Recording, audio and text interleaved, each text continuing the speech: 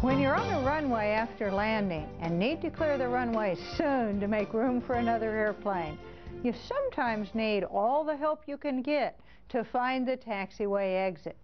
Fortunately, a lot of help is available. You'll often see direction signs on the side of the runway before you get to a taxiway pointing out the taxiway exit. The signs are located on the side towards which you would turn to get off the runway. In this case, you'd be exiting the runway to the right, so the direction sign is on the right.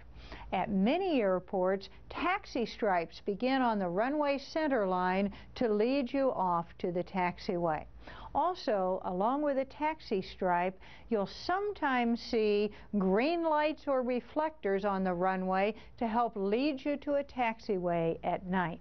By the way, the standard is changing to have alternating green and yellow lights from the runway center line to the hold line, and then all green lights from there on. This is designed to help you know for sure when you are clear of the runway. Another thing that will occasionally help tell you when you're clear of the runway is a boundary location sign.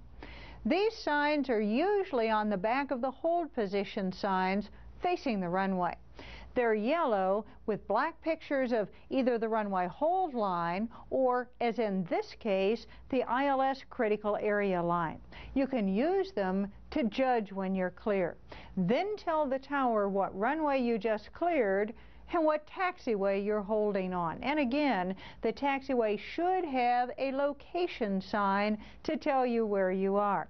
In this case, you'd be clear of the runway on taxiway Alpha 1.